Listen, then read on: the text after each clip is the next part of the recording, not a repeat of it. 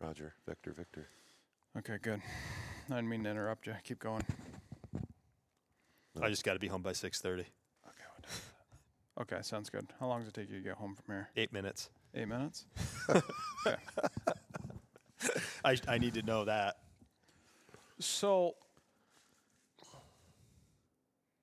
did Lindsay kick all your deer heads out of the house? Or Yeah. what? Yes. All of them? Every last fucking one. Why? If you walked into my house, you wouldn't know. You're a deer hunter? Or that I do anything interesting. Or that you live there. Pretty much. I like that, though. I mean, it's pretty relaxing, honestly. Okay, so there's one that stands out in my mind right there, and that's that little tiny three-pointer on the bottom. I'm pretty sure I helped you drag that one out. That was a bow kill, Vermont. That was Yep. That was a late season Vermont bow kill. Came out of the Mekong down there by Stagecoach Road. Yes. The Mekong. I haven't heard that in forever. Yeah, that thing lived right by the road for a long time. Those moose antlers up there. Yeah, it was us. That was us. That elk. What the hell is that thing? That's Bruce. That's Bruce? He came from Connecticut. Okay. We don't know anything about Bruce other than his name was Bruce. And everybody comes in here that's not a... You can test if somebody's a hunter when they come in here that we'd connect with because they're intrigued with Bruce. Bruce doesn't matter to... Bruce doesn't matter to us? Bruce doesn't matter to us. It's a nice bull elk, I guess. Yeah. That's 6x6. That's what I've been told. Yeah, if you're into that kind of thing. Huh. What do we got up there that's mounted? Talk to me about those. Just, deer that are, I thought warrant mounting them, right? Like, so, one deer's I killed a deer on my own property, done that once, so I thought that was pretty cool. Shot that out in Enfield when I lived out there, and that was like an early season bow kill, and so that was pretty cool. Had its summer coat on, so that cleaned up real nice. Another one is my first, rack deer that I shot, Nebraska Valley in Stowe. That was at that point, that was, a good deer taken out of Stowe at that time, right? I'd go down, that was. Did you find Lanny Benoit's carving on a tree up in there? Yeah, I think I did. Yeah, I'm pretty sure you did. Yeah. And so that was shot on like the, up there, they call it Michigan Valley, right? Up the Catamount Trail towards the Height of Land up there. And it was just walking. It was first day deer season, right? First day of Vermont deer season, right? Like, you're hoping to see a 4-pointer, 5-pointer, and that showed up. So that was pretty sweet. That was when they were still weighing deer in at the Moscow General Store. Oh, yeah. Long time ago. It seems like yesterday, but yeah. And then you got, kind of I got hooked on this one location that you went in and said there were no deer in there. Remember that? You wrote that, no deer? I did write that in the snow. I took Joey up there. I had I think I shot one of the deer that's not mounted on Jamie's Miss Vermont night. Right? Yep. Mid-November. Yep. Later in the muzzleloader, I said, "What are you doing?" It's like, "Well, I'm in Burlington at Miss Vermont pageant." I was like, "Oh, man." And then we went up there and hunted, and Joey wrote no deer in the snow. It was after that, right? Then the loggers came in. And then the deer came in. Shortly after. Yeah. Yeah. They patch cut and patch cut and patch cut. And I just got fortunate. No one else was hunting that area for like basically, it felt like no one else was hunting that, right? And you know me well enough. I'm putting enough time in there that would know if it was actively getting hunted by anyone else. And then I just started, shot 5 really nice deer out of that, you know, I don't know, like 3 mile by 3 mile chunk of woods. Okay, back up a little bit. I do remember riding in the snow. There was also a doe track right in the Y of the roads. And Yeah. I had jumped her, saw her, and I knew that you were probably going to come back down through there and see that track. And I'd wrote in the snow right there, doe. Yeah, with an arrow. Oh, yeah, so yeah. that you'd know, like, okay, leave that one alone. So that area, you went on a streak right there. You killed how many over? They were like right around or over 200. Shot 5. Well, I got to be careful what I say here, right? But they're deer stories, so I'll just say it. I think I shot, they're right up there. I think there was 5 of them that were all over 200, like back-to-back years, wasn't there? 4. 4? I did the averages. I averaged, you know, over the course of 8 years out of that piece of woods, like 200 pounds. Mm-hmm. Add them all up, divided by the number. Yeah. You know? That's pretty good. Yeah. Beautiful chunk of woods. And, you know, in that time, I never ran into a hunter. Wow. Right? In Vermont? No. Oh. This is all New Hampshire. Oh. Come on, let's. Oh. This. All right, so I'm going to introduce this thing. Those of you that are listening, today's guest is a good buddy of mine, Matt Knittle. I'm joined with John Wright and Eric Adams. How we doing, boys? Hello. Wonderful. Yeah? Yeah. So, Matt, tell me a little bit about you before we dive right into killing deer. Grew up Stowe, Vermont. You know, I mean, you know my background. I was a, skier, right? Little ski racer. Ski raced a lot when I was young. That was my sport. And then hunting, you know, fishing and all the things you do growing up, you know, where you have access to, you know, fishing and hunting and, you know, out of the back of your house. Yeah. And you know. to go a little further in depth, you were a phenomenal skier. You raced UVM. Yep. Raced at UVM, won a national championship in GS in 2000. You know, so that was that, you know, I was a good ski racer, you know, good enough to do it until I was 26, Mm-hmm. you know, and that definitely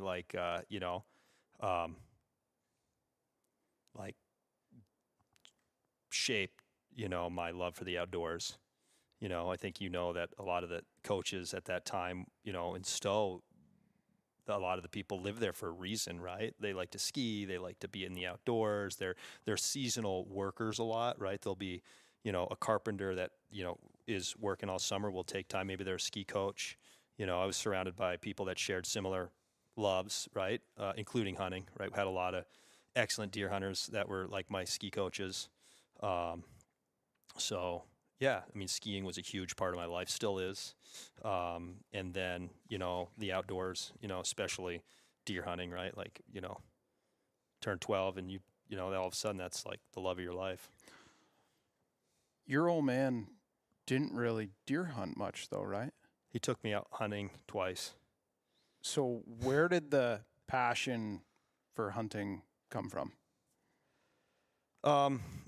He actually you know, the Dalmasses, Mm-hmm. the Dalmasses, they lived back, his father, you know, introduced us a little more hands-on than my father, but my grandfather was a sportsman.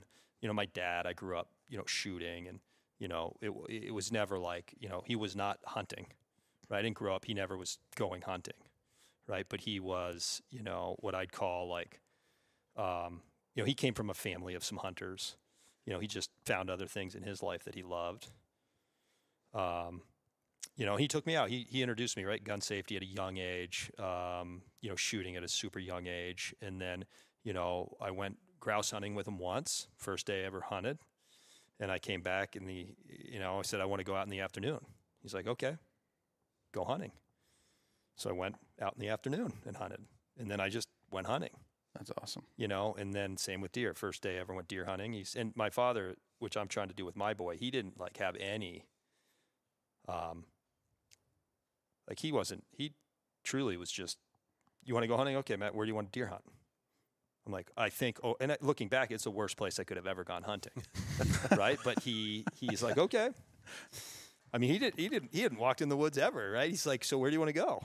And he'd get his gun out. It's like I don't think he probably even put a bullet in it, you know? And he's like, okay, where do you want me to sit? I was like, you're going to sit here. I was 12, right? He's like, where are you going to sit? I'm like, I'm going to go down there and sit, you know? And I was like, okay. And he's like, when you're ready to leave, just come get me on my rock and, you know, we'll head home. So I waited as long as, you know, 12-year-old can wait. Probably not very long. Probably not, right? Yeah. Like, who knows? Felt like all day. Yeah. Went and got my dad, went home, and I said, I want to go back out. He's like, okay. My mom dressed my brother in a lot of orange, and my brother wasn't a hunter, and we went out, hunted the afternoon, and then I just kept hunting, right? Same as the introduction to the, you know. And we lived in a place where you can hunt. I mean, now it's not the same, right? In Stowe, it's different. There, a lot of homes are built up, but you know, fortunate being able to hunt out the back door. You got to see some bucks at the bottom of the hill hanging on the barn every now and again. Yep. You know, Eric's here, and you know, they were legendary hunters.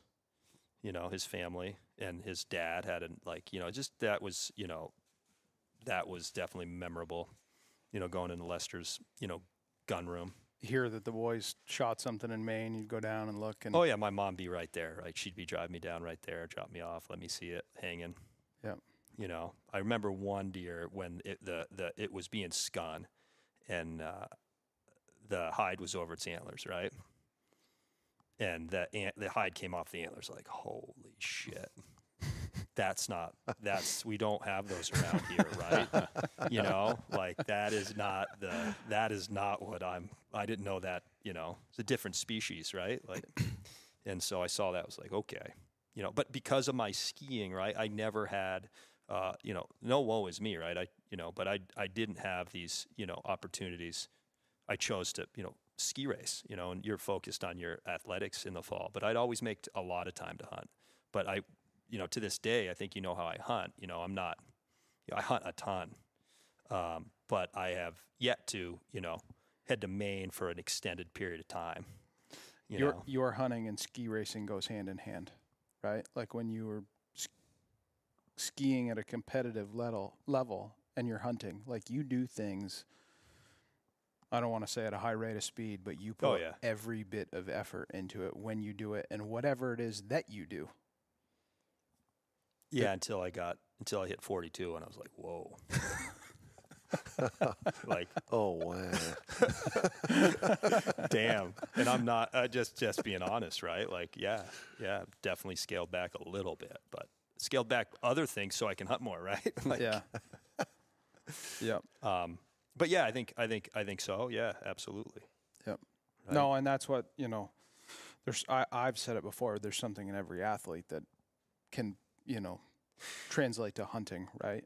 And I think every hunter, right, can get that adrenaline rush. There's not many people that have like, you're going to have your chances in high school sports. Maybe it's even like, you know, junior athletics, and get that adrenaline rush.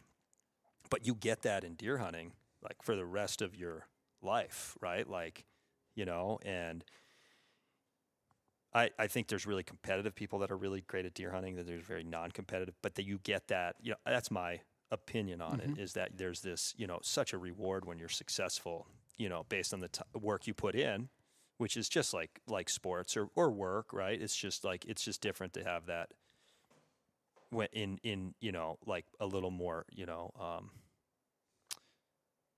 like primitive. Yeah. Right, like you get that in a primitive sense, right? Like in outdoors, you know, like you've accomplished something, you know, and hopefully you've worked hard to accomplish that. So you know when it works out, right, that you're, you know, really happy about it. Extremely rewarded. Yeah, people be like, "How can you shoot a deer?" I'm like, walk around Vermont for 2 weeks, you know, for 5 years, and we get the chance to shoot a deer, like. Yep. So tell me a little bit about what you do, what you've got going on here. We're sitting in your shop. Tell me a little bit about what you got going on. Well, I own a woodworking business, and we're sitting in our shop right now. We have, you know, roughly about 8,000 square feet of like fabrication, right? And then we've got an office that we do designs and engineering. You know, we really like to build as cool a stuff as we can out of wood, right? But we're a mill shop, right, that is focused on luxury residential cabinetry and woodwork. You know, How many guys you got going? it varies, right? You know, I think right now we have 15 full-time employees.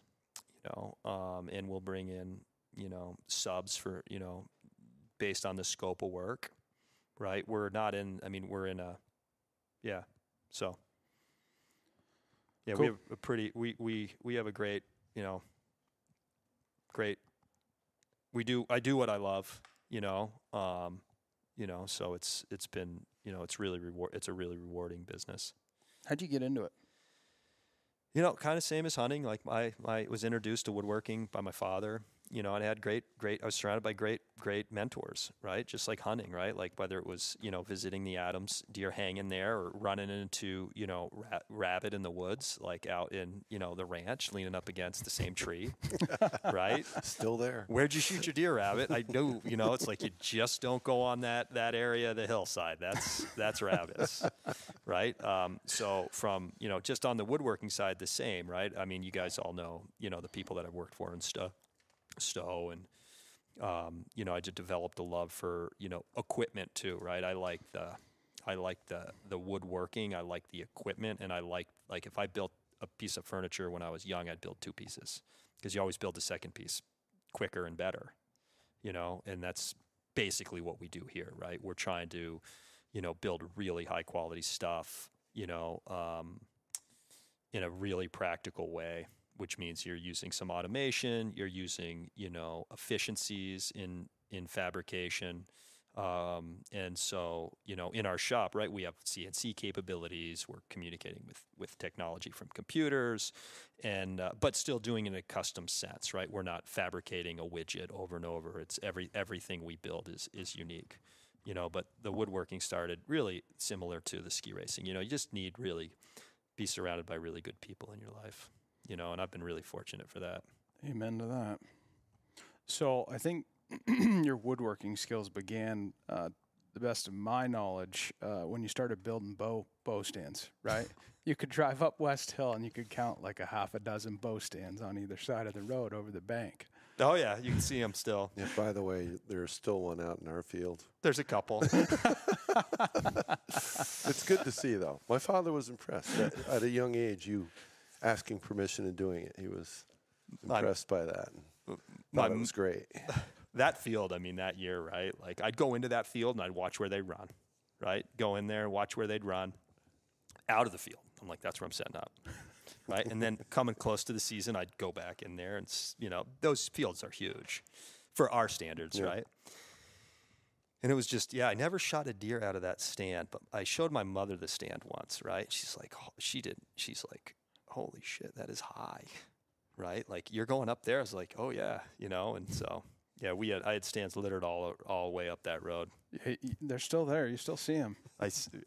Brendan cut a bunch of them down, right? Yeah. When he devastated Ziesing's field, right? It was like, yes. I took a couple pictures of those. It's like, oh, that was a sad day seeing that area be developed. Mm-hmm. Yeah, that was good deer ground. And I didn't even get the woodwork out of the plants. Plants came over our desk and we didn't even get them. I was like, isn't that a kick in the ass? Oh, my God. All right, so there's a buck right here that's not mounted, heavy horned. I think he's got at least 5 on one side, 4 on the other. He's like mounted on a piece of cherry, it looks like. Oh, that one, yeah. What's that one? That's that Vermont deer that I shot the leg off of. Yeah, tell me that story.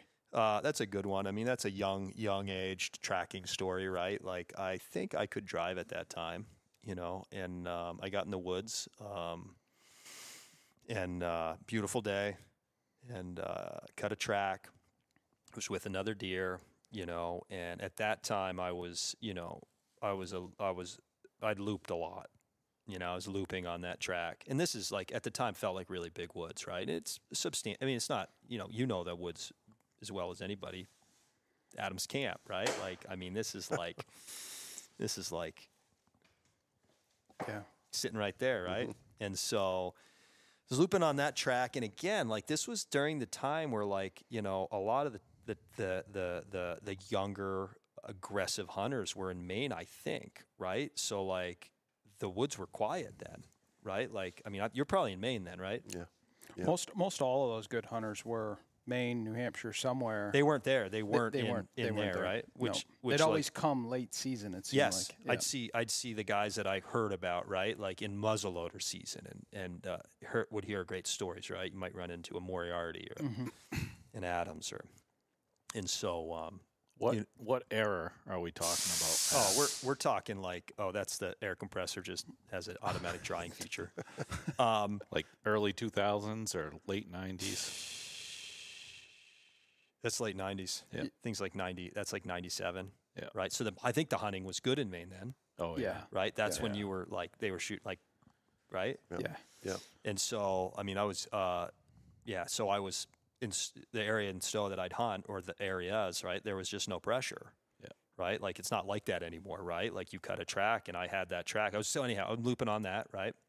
And sure enough, I start looping, I look up the hill, and there's bedded. I saw a doe, right? She was like standing, looking around, and then right next to her, there's this bedded deer, and it was that buck, and glistening off its antlers, and just like, I was like, oh shit, that's, biggest deer I'd ever had that amount of time to look at, right? And I just, I settled down, I got down on a knee and thought I was going to kill that deer, and guess what? Nope. I mean, I hit it, right? And then the chase started, and I was unsuccessful finding that deer that day, and to make at that time a terrible, period in my, I don't want to say terrible, right? But you know what it's like. Hit a deer, you don't find it at a young age. You're tracking all over the woods, and it died. Went down to water, died. Somebody found it, right? And then I got the horns at a later date. Yeah. So that was nice. Do you think that was part of like what got you addicted to hunting bigger woods and going after big bucks? And because you were in high school when you shot? Yeah, I mean, I had some good close encounters with really big deer in high school. I'll never forget, you were hunting a piece of woods and you were like, the buck on the front of the Benoit buck. Oh yeah. I saw that buck. Yeah, that was an incredible afternoon, or no, that was a full day experience, right? Just a giant, right? Like you're like, that thing was like, I swear to God, that thing was like with like 6 does, walking over drainage in, like in the Mount Mansfield area. And, I'm like, that is the biggest animal I've ever seen in the woods, deer, right? Picks its head up. I was like, holy shit, that's a buck. And it's not what you're expecting to see. And that thing had to have been with like 6 does. And I shot at it immediately, right? Probably had no idea it was there at the time. And, it's like, looking back, it's like, yeah, you rushed, could have been a mistake, but then you waited, it was a mistake, right? You just got to shoot, right? And so I'm shooting at that thing, and that thing starts running. But I will say that buck picked its head up and just ran away from them doe. No kidding. Just left them. Gone. I followed it for, at that age, forever, right? Till it was dark, and it headed up over, it was heading down into the Underhill. And that was the year they shot those 2 huge deer on the Underhill side late season, right? Like towards like the Bolton area, right? I think they were both like mid 150s bucks too. I think it was one of those deer. Yeah. Right. I'll never forget that. Looked just like that buck on the cover. So yeah, that was good. That was a good one. Right. And I mean, you want to tell the story about your biggest one?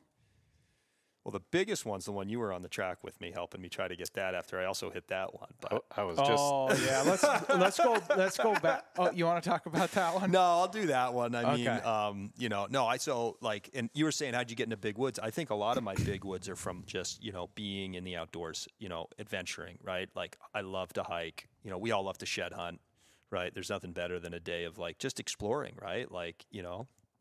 And adventure. You go out and explore and you adventure. I like to bike a lot, right? Gravel ride and cycle.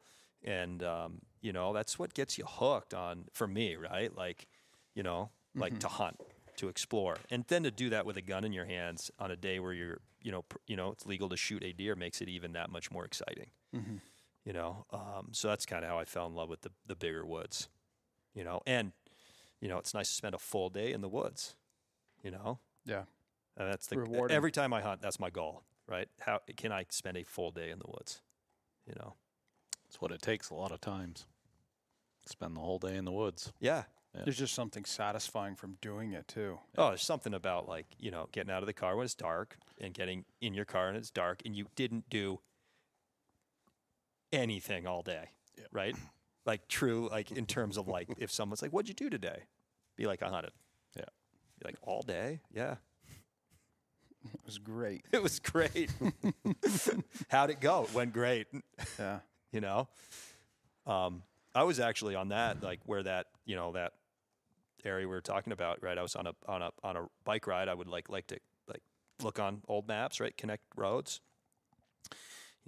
class 6 roads or whatever they are. And, I was on this one road and I just noticed this logging operation. And I was like, okay, this is a perfect area. Right. And then I started, scouting it and, I don't run as many cameras now as I did. Right. And the cameras really like basically just didn't do much in that location. Just told you what was around there. And I mean, it's the story goes, right? Like I found all this buck sign, like just a tremendous amount, right? Like just, I don't care who's listening to this, like, it when you see it and then add a little bit more, right?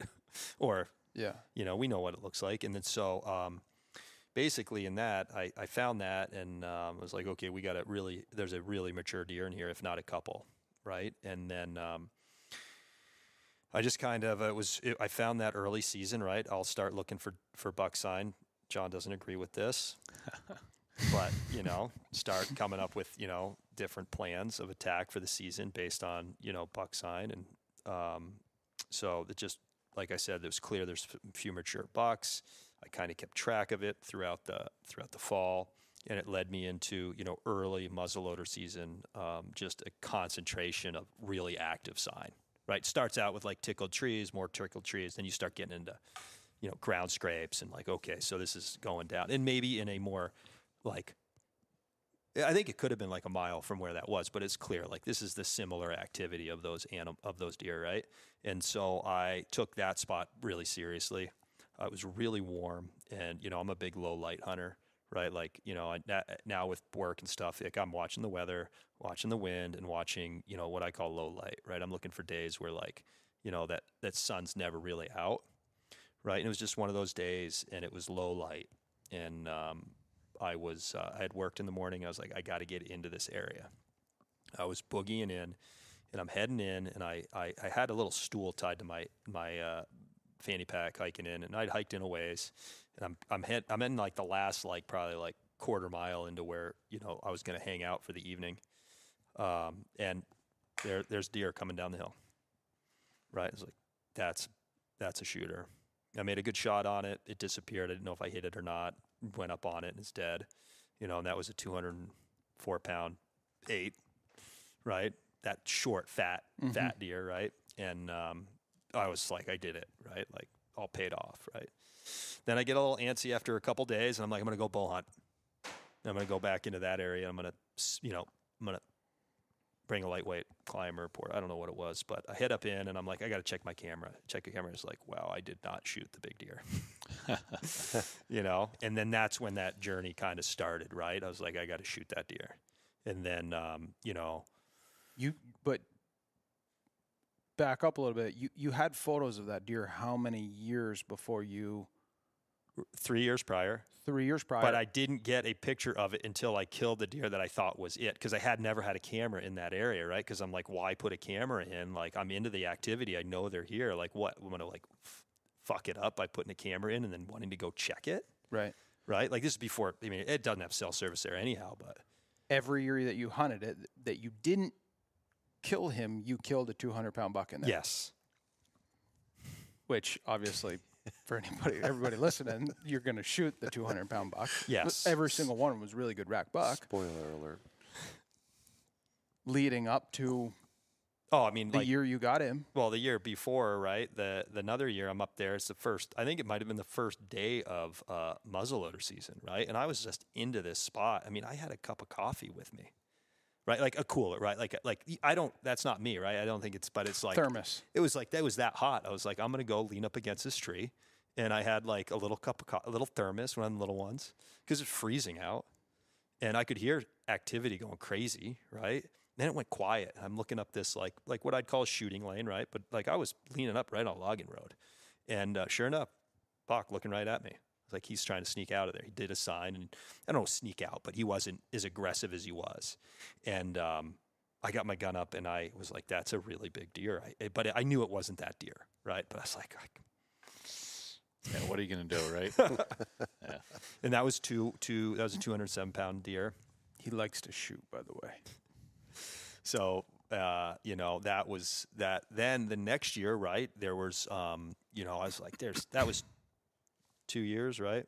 And it's not like I had a couple cameras. It's not like I was getting pictures of this deer. Like I'd get like a picture in like we all go back to check our cameras, and guess what? They're getting all that activity, November like 13th to like December 1st. Mm-hmm. He'd show up that time period.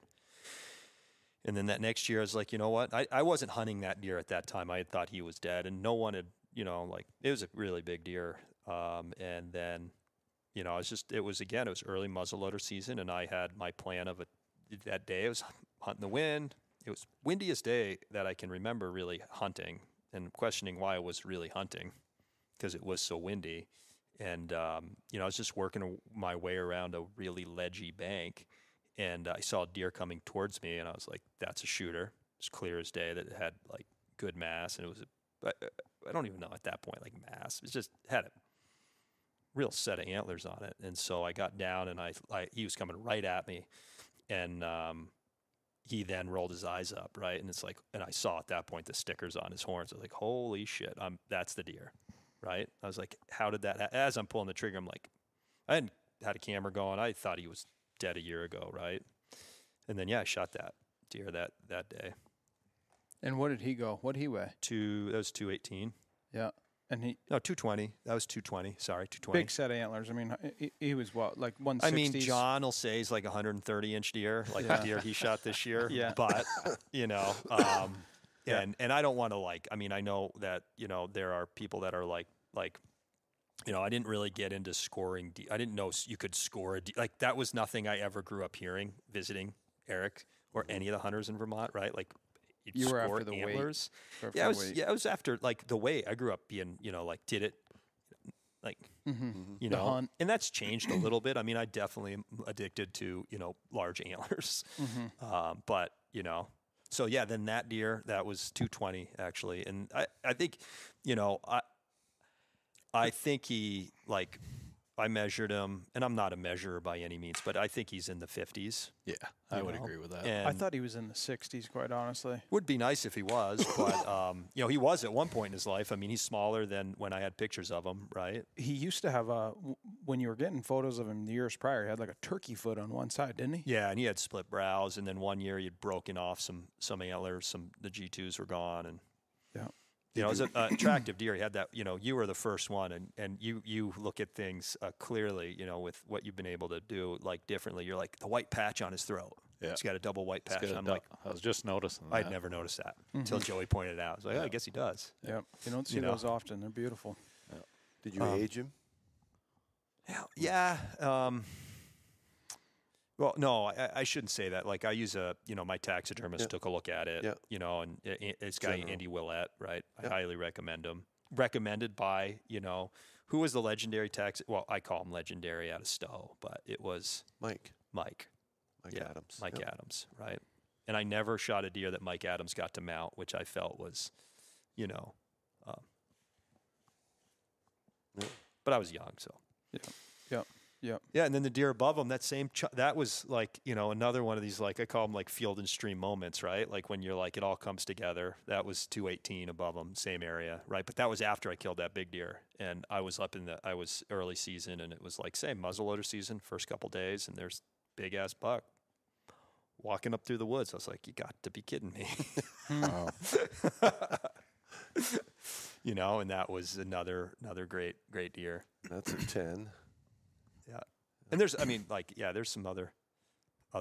there's some more notable hunts up there in terms of like which was the one tracks. Which was the one that you tracked down? I think it was the first buck that you kind of had killed. Maybe it wasn't really in that area. I had a great hunt, that one down there on the, you know, it's like a 8-pointer. It's a decent 8, right? And it was like later in November, and I cut that track and just dogged that.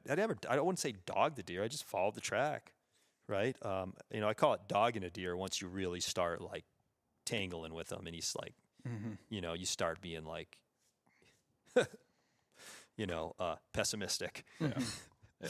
You know, that deer, I never got that opportunity because he just kind of moved all day, or moved during the time period, you know, moved a long ways, and was, you know, I didn't have maybe as much experience at the time, but he was, you know, checking his spots, you know, using the wind, and then heading out for a stroll, heading back to bed. Right. And so, you know, like, you know, I'm a big proponent of looking for feeding, right?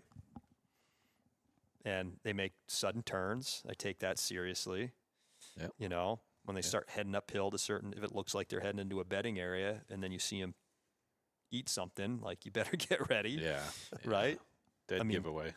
And so basically that's what that deer, you know, that deer ate something up on an oak flat where there were tracks going everywhere. And I was like, okay, what do we do? And I just froze, hung out, right? And then, you know, I looked over, I was like, that's a odd looking rock.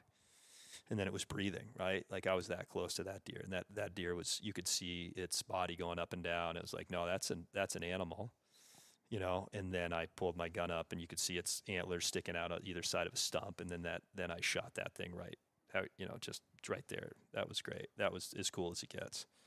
You know, it was close quarters. That's pretty neat. Yeah. Yeah, it was, you know, under 15 yards. Really? Yeah, Close. Very close. That's cool. It was rain, but it was the, like, perfect conditions, right? Raining, just. Yeah. What is that bow one up there? That one's September one. Where was that? Oh, that was with you. You came and helped me get that one out. That was the killing tree. Yeah. Yeah. Have you been back to that tree? Oh, they really butchered that place, but it's unpenetrable now, right? And that's where I had some real close encounters with some really good bucks in there, and shot that buck. Yep. That same year you had was it that year? You saw a great big one. A couple big ones in there, yeah. And which ultimately led to a good friend. A good friend killed that thing, right? Yeah. Giant. One of my best hunting buddies. I would say hunting buddies, like, I hunt alone, right? Like, but he's a guy that I share information with for safety. And but you didn't know him. No. And I heard a guy shot a 170-pound big 9-pointer. I was like, there's no way that thing was 170 pounds. But New Hampshire, you never know. And I, you know, drove up to the guy's house, and we're friends ever since. Yeah.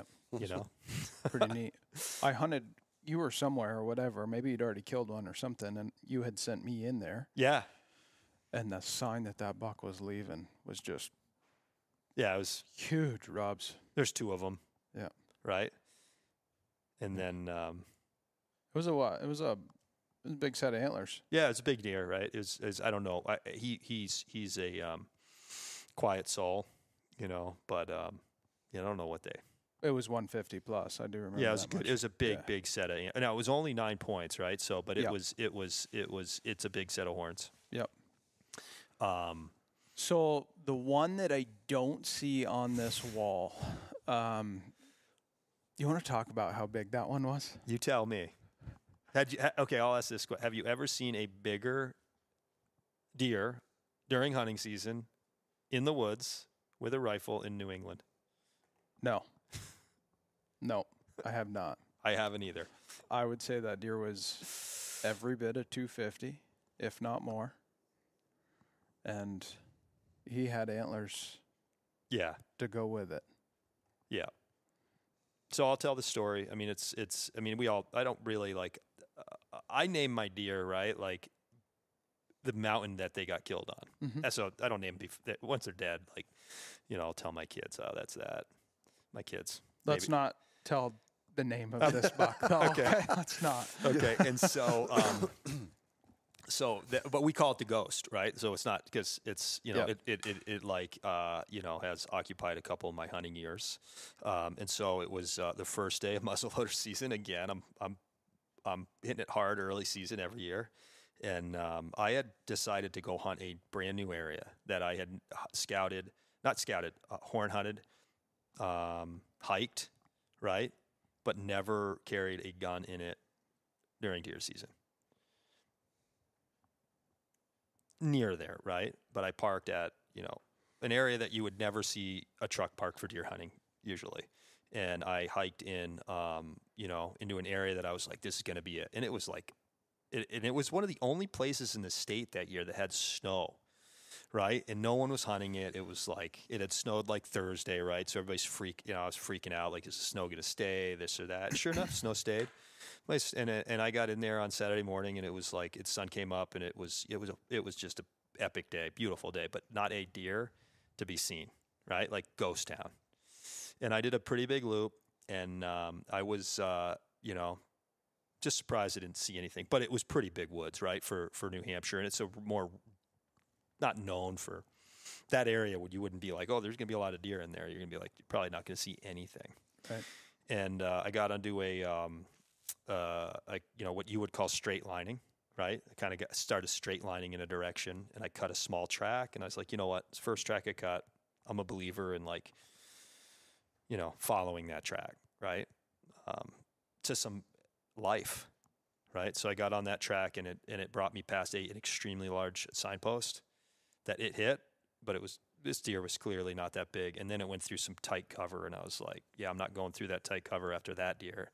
So I looped on it, found the track again, and at a certain point, once it started heading up onto this ridge that I had never been on before, I was like, yeah, I'm going to just bail on this track and just kind of head towards the height of land. And I got up to the height of land, and I saw a big ass set of tracks coming in. You could see them, you could just see that it was that soft and fresh, and the sun was out, and then you could see the fresh ground scrape. It was like, oh, here we go. Now we're talking big ground scrape, right? Leaves thrown, and then you look past that and you saw other activity, and it was like, I'll be like, it's there's deer in here, and it's like, okay, I really felt confident within 100 yards from that ground scrape that I was going to shoot a deer, right? It was like, oh man, like, it was that fresh. It was that, and it was that everywhere. Yeah. Right, like everywhere, right? Yep. And it was Halloween, right? And I have 2 young kids, and if I wasn't home for trick or treating, right, and I was already like in that mode, right? I mean, I didn't get into this stuff until noon. And so that was in the back of my mind. So I started like looping this area, right? And you'd loop it out, and all of a sudden the activity stopped. And I was just like, I'm just going to loop this activity area, right? As soon as I get out of a track, I'm going to go right back in, because I had just covered miles knowing that it's not that way, right? Nothing's that way. And I'm just going to so I did that, and it was really, it just got me into more deer. I think I jumped a doe in that area. It just kept on getting me back into just huge sign and just multiple sign. And I was just like, it was like, when am I going to see this deer? Like, I'm going to shoot a deer. And I think it was like 2:00, and I was like, I'm not shooting a deer today, And I was a few miles from my truck. It was not easy walking or hiking where I was going to be heading, really pretty rugged. I horn hunted it a lot where I had to hike through to get back to the truck. So I was like, you know what, I'm just going to get on this track. It's heading in the truck, and I'm just going to get on this, and maybe I get lucky, right? But I knew I was walking away from what I would call like the epicenter of the buck sign. And I got on that track, and I'm following it through some like pecker woods, just like crap. Mm-hmm. And I get into this next, like, where it looks like it's cut it, in 10 years it's been cut. And I look down to my right, and I'm like, that's a ground scrape. And I'm like, that is a nose over that ground scrape. I'm like, really? There's a deer bedded? And I'm like, it's a big head. And I got my gun up, and I look at it. I'm like, that's a white-tailed deer. That's the biggest thing I've ever seen in my life, right? And antlers are up in the tree. I was like, jeez. And it doesn't see me. It's just chewing its cud, bedded right over its ground scrape. It's at like 30 yards. It was that close? Oh, yeah. Oh, wow. Oh, yeah. Ooh. Everything about it, like, if that story gets worse, right? It doesn't get any better than this. Right? And I think to anyone listening, right, I'm sorry for all these deer stories. And two is, like, shoot the deer where you're going to, like, kill it. And, you know, I'm not going to go on the record of exactly where that is on a bedded deer that's this big. And it's really hard to pick up the angle that buck's really bedded. Yeah. You know, but hindsight, I should have shot that thing in the middle of the body, right? Like, you know, center mass. I would have been better off, like, Muzzleloader though, one shot. Totally, right? Like, and I don't really, that doesn't go through my head when I muzzleloader hunt, right? Like, it's not like, it's like you take the shot you're going to take, right? And so I shoot a 45 caliber, not a Woodman arm yet. I do have one now, right? But anyhow, I got my crosshairs on the deer, went down its head, and when I got to the center of its neck, I pulled the trigger, you know, and I was convinced I killed the deer. And it rolled over and was shaking, and I was reloading, and I was clearly, I just did it, right? This thing's huge. And quick, it's happened quick, right? I'm no, you know, I load as fast as probably anybody else and get, you know, that deer starts heading out. But I was, at that point, it's dead. Mm-hmm. Right. And I got on it, blood trail. You know, I was looking for it to be piled up. Right. And I'm looking for the pile up. And he took me into, like, Christmas tree, you know, like dense Christmas trees. And I'm looking down, and then I look and I see legs. I was like, oh, shit, he's standing right there. And that's when he turned his head and he blew at me and ran. And that's when I knew it was like, oh, that's a giant, right? I knew it was big before, but then I saw it, like, wow. So first thing I did was text my wife, not going to be home. Mm-hmm. I don't think she got it because it didn't have cell service until you get to a certain, you know, like, and I just got on that track and just dogged that deer that day. I shot at him again. I hit him. I took a piece of skin off his butt as he's running up a hill. That was 2 shots. So I'm at 2 shots on him. I think I shot him once more when I just saw him running. It's 3 shots. And then I left him, right? I called you. Said we got our work cut out. You called me and you described him as like baseball bats coming out of his head with stickers. Yeah, it was a good buck. And so we got on that deer, right, the next morning. Yeah, so I came down. Yep. You had snow and came down. We got onto him. And first thing, when we took him to where you had, I don't know whether you had left him, you jumped him one more time, maybe? Yeah, I left him. You left him right when you jumped him again. Yeah, I think I was like, coming into an open, like, hardwood area, right? Like a big, and you just, I mean, I think I heard something, and it appeared that deer had, like, you know, gone through the drainage or funnel, right? And then headed up onto a hardwood where you could see a softwood break, and he was up there watching me probably at that point. I pushed him off there. Yeah. And that's when I said, no, I'm out of here. Yeah. So we just the air compressor. So we get onto his track, get up to where he bedded, where he jumped. And I was like, holy shit. Like, instantly I was like, yeah, we're talking, you know. And I've hit some other deers that I say are big, and it's like, we end up killing them. They're not that big. Yeah. This one was different. Yeah, this thing, I was like, yeah, this thing's like beef cow. Yeah, 230, 250 all day, right? And we get onto him, and we. Well, yeah, and remember the interesting thing here is remember that the dogs were on him, right? So we got onto that track, and the first thing that was on it was dogs, and then a bear. Yeah. Right. Yeah. Right on it, and we were like, this thing's dead. Oh, wow. Right. Yeah. Until those dogs and bears got to look at that thing, and I think they were like, yep, that thing's just fine.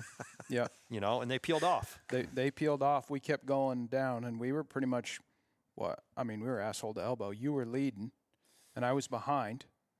And we were kind of losing snow at that point. Sun had come up. We were kind of losing snow. You were looking at, track in the open. We were going down that moose trail in the skid road. And you were obviously looking where the track was, and I was like right in front of you, and he was like standing right in the middle of the road, right? And when Matt went to go to whirl, he took off, right? Well, yeah, I mean, we saw him. We saw he nibbled a branch, right? And that was when the first time we saw him is when we kicked him down to the river. Well, and that's when I shot at him. Yes. You were in front. Yes. You were going around that road, and he took. Yep. And I had shot, and then you shot. Yep. Probably blew your eardrum out. And then he went down into that river. Yep. And he went down into this river that's probably, what'd you say, 15, 20 feet across. And he was with a doe. He had picked up a doe. And at that point, we're like, I mean, that's where, like, looking back on it, like we were past recovery at that point. Like, we were hunting the deer, right? But we didn't think we were hunting a deer that was still rutting like he probably really was, right? We were hunting a deer that we thought we'd find in a bed, right? But that deer went back to where there was a doe. Yeah. Mm-hmm. Yeah. And when that deer took, I was like, holy shit. Like, that was a good one. So that deer went down to this river, right? And I took the track right across the river, went 100 yards, and I was like, I just remember, like, at that point, we'd kind of, like, given up on stealth a little bit, right? And I was like, Joey, there's only one track coming out of this river. Yeah. I'm like, are there two tracks going into that river? Yeah, there was only the doe coming out. So we circled it, right? Like, okay, he went upriver or downriver, right? I think, Matt, you went downriver first, and then I went upriver, and nothing. Like, we were there for a while. Yep, came back to the river, nothing. Did a bigger circle, right? Yeah. And nothing. And it was like, okay, well, and I think you were on your downward loop still of, like, that second turn. Like, at this point, we're a couple hundred yards downstream from where the doe had crossed the stream, and he had entered. Yeah. And he's on the downward side of it, and I'm just walking the river down, right? Like, this deer is here somewhere, right? And I remember looking up on that bank. I hear a snap, and I look up on that bank, and here he is, and he's going broadside across that bank, and he does. He looks like a Jersey beef cow. He's trying to run, you know what I mean? It's just like long body, just loping up this bank, and I pull up, and when I pull up, I noticed Matt just to the right of the deer. Oh, he ran pretty close to me. I thought that was I mean, we've all shot running deer, right? And we've all missed running deer, and that's as good a shot as I've ever taken at a running deer. Right? And I'm like, as I'm like trying to lead that buck, I see Matt in the corner of my eye kind of like do the same. Like, I see his movement, and I let him and shot, boom, and it wasn't no more than just a second or two, and then you shot. Yeah. And neither one of us touched him, you know, and we got it. So to back up, what that deer had done was got up onto this side bank of this river. Where the snow was gone. Yep, river makes an never got elbow, any snow. And the side bank was all bare. Yeah. And he must have just stood right there in those softwoods on that bank and just watched us screw around in the river. And just blended in. And just blended in until we pretty much stepped on him. And then once we stepped on him, he took. How many times had you guys walked around him? Twice? We didn't never walk fully around him. Yeah. But literally, I was in his boot tracks where he had walked down the river. Like, I had just seen his tracks in the sand. Yep. And it wasn't but yards, and I heard that snap, and he's right straight in front of us. Yeah. He had just stayed. Of course, you couldn't. It was very steep. Very steep. Very softwoods. Yep. And so we got onto him, and of course, sun was coming. Sun was pretty high at that point. Yeah, then it really turned into more like a workout at that point. Like, we were hunting until that point, and the deer was, putting up with us. And then after that deer was like, he was out. That was a different animal after that, right? Yes. He was like, he was heading into literally, I mean, we left him at a different zip code. Still blood, still very little. Every now and again, he dropped something, but we chased that deer pretty much till dark. We put him down over the other side of the mountain. Oh, yeah, ways down, and to the point where we lost snow. We couldn't. No limp, no nothing, so. Nothing. No. Your first shot must have been in a brisket. Yeah. Yeah, like, I think he, that's the one thing I can only go to is I don't think I probably, like, what I think is I probably, you look up on the wall and it's like, oh, these deer are mounted and they're, majestically Yeah. mounted, but that thing's like slumbered in a comfortable position. Yeah. And, who knows how much, meat is really in that area where I was shooting, and true how he was, what was his position to me, right? Yeah. And how much were those shoulders kind of like, I think that bullet's in the brisket of that deer, right? And I mean, in the story, I hunted that deer nonstop, right?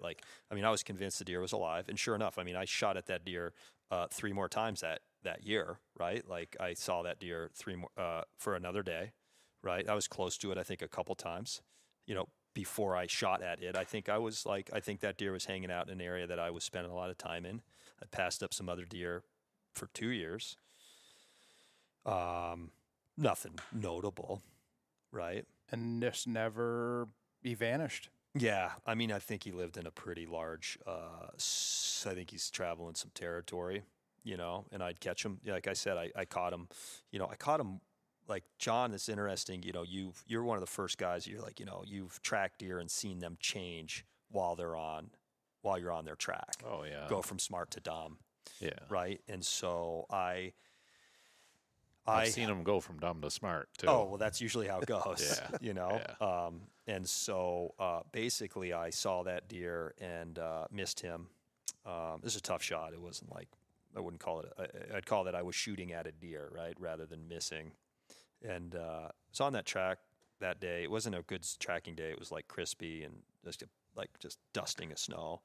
And you'd hear him up ahead, and great encounters with moose and stuff that day. It's crazy how loud the woods can be, and then how all those animals just mesh together, right? But when you come through, they don't like that, And so that deer, I heard some blowing in the direction that was, and that's a day that I wish I, wasn't so cautious about the conditions, right? Maybe just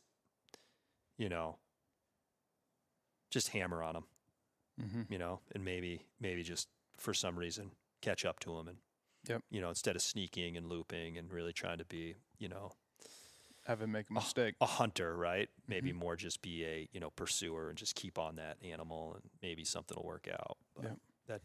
that was the, and after that I hunted the woods continuously, and just area led to some awesome hunts, but I never connected with that deer. Yeah, well, the size of him alone was enough to just make you continually go back. Oh, it yeah. was just like phenomenal. When he was running across that side bank, it was like, holy shit. Like that deer was 250 plus. And I think I told John at that point too, that like he it was tough for me to see how big of antlers he had, right? Because his body was so big, but he had a big set of antlers. He could have been a 150-inch deer. He could have been a 180-inch deer. I don't know. He was that big. Yeah. Just a god-awful frame on him. And I don't think he was a scoring deer, right? Like in antlers, but he had mass and he was huge, and it was in a chunk of woods that you dream about killing a deer like that, right? It was like, like the stories that I've heard from both of you, right? It's like, it's one thing killing a big deer, and it's even better when you get to shoot him in like Just a big old monarch. Yeah. Yeah. Just in, that was a hunt that led to great hunting, right? Like that's the thing. It's like, I didn't kill that deer, but man, you're chasing it, right? Kids, like gives you purpose to head out there, and you never know. Yep. Yep, that's for sure. That's for sure. You know. Well, we're closing in on an hour. You got to run. You got father duties You got to do. family responsibilities. Yeah. No, this is cool. John, didn't hear anything from you. What do you got to say? I'm just here to hear the stories. Really? Oh, sure. Yeah. I will say I had a couple. John is a subcontractor for us here at MK Woodworks, and it's been. What's interesting is, and then Connor, right? Connor worked in with us for a long time. Yep. It's really nice to have. All the guys have been hard workers, and just being able to share deer stories. It's been great. Connor will bring your youth back out in you. Oh, Connor's just like, and just like, okay. And I will say, this is, so the only person I've heard shoot and kill a deer in the woods I've been hunting in since, forever, is Connor this year. Was it? Oh, yeah. Huh, that's funny. I'm like, who the fuck is hunting around here?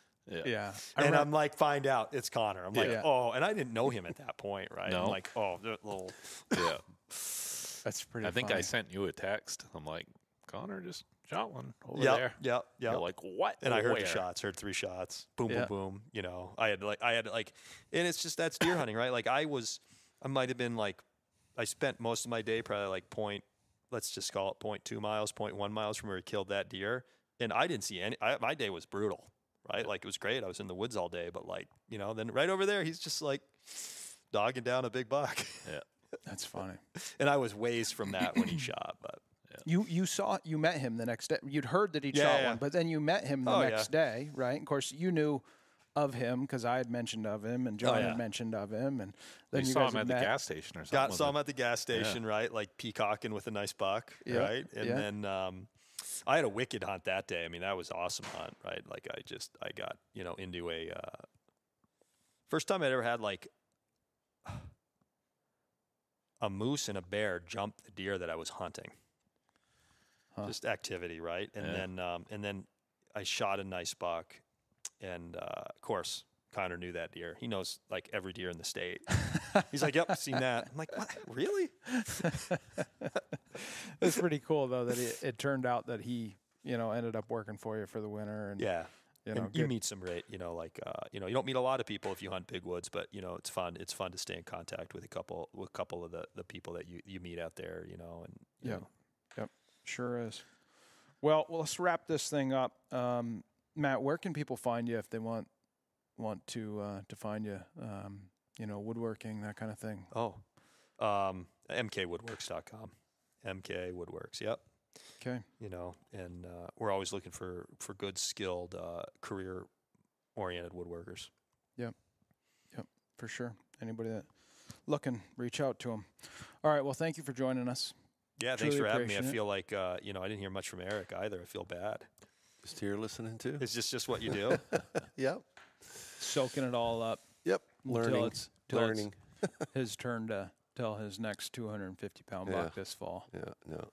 Or maybe it will be just telling a story about dragging mine out. There you go. Yeah. Yeah, I was looking forward to this, Joey. It was fun. Thanks. And I think what you're doing is really, really cool. Well, I appreciate that very much. It's fun to see, someone build thing, right? That's what I'm seeing build something, right? And then see a person with Northwoods Whitetail hat on that. I don't know them, right? But it's really cool for me to see that, right? Yeah. Like be like, wow. And then people it's really neat to see, the quality of guys you've got. And I don't know anything about like how it all works, but it's really cool to see, good people coming together and, sharing, it's fun. It's really neat what you guys are doing. Yeah, well, I appreciate it, and you guys will hear Matt again. He'll be on the podcast again. It won't be too long, and he'll be stacking them up. And have plenty of stories to tell. All right, until the next time, guys.